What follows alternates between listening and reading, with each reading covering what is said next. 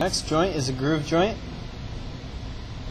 To cut this joint, we're going to need several things: tape measure, pencil, the table saw, and these two pieces, this piece with the angle and this 1/4" plywood piece.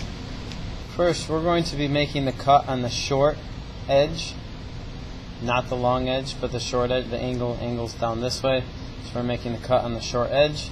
So we want to measure how high of a cut we're going to make. So we're going to use a mark on this board to set our blade height. That mark, as the directions say, is 3/8.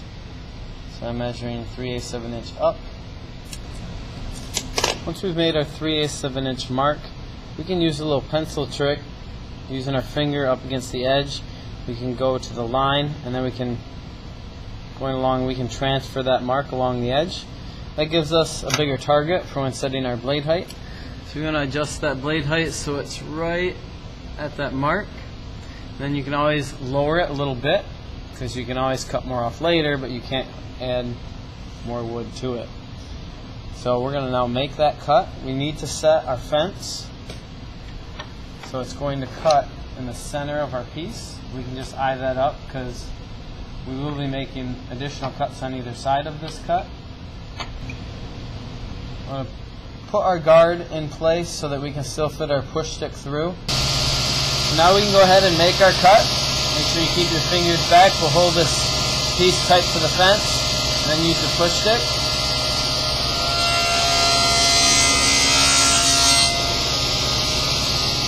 At this point, we want to check our depth of cut.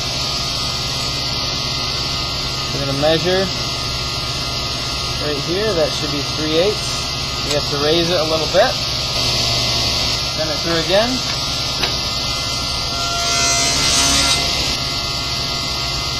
Now we're right on.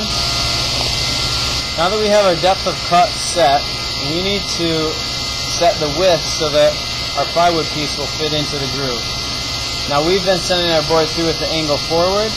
To center this cut, we're going to rotate it this way and send it through.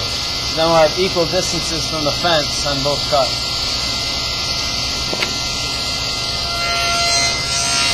Now it's a little wider, but I can see already the plywood is not going to fit. We need to take the fence, nudge it a little bit to the right, center through that way. Now we're going to rotate it. Now we're going to check it again. It should be able to fit in, but it shouldn't be so tight that it can't slide back and forth. So this is actually a very good joint right there.